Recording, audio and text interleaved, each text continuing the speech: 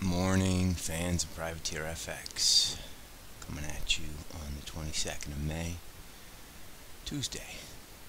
Checking out the European Open here. We got paid yesterday on our long Aussie, and we are going to continue with that trend today. We're running core long Aussie, and we are going to add core short dollar CAD.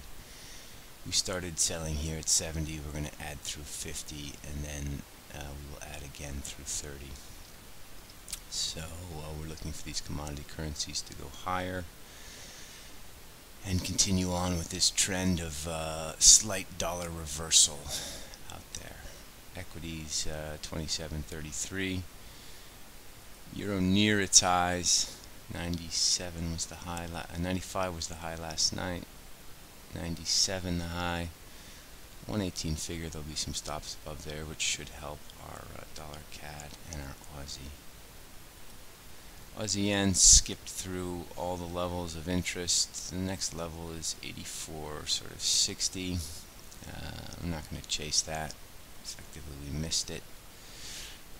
CAD yen as well, just cruising along. The 200-day in CAD yen is worth having a look at 87.09 if we get a print there today. I'll keep this short and sweet because we're starting late today. A little bit of life got in the way. But just as a theme, we're buying CAD, we're buying Aussie. So we're core short dollar CAD, we're core long Aussie dollar. Good luck, people. I'll see you at the New York Open. Ciao.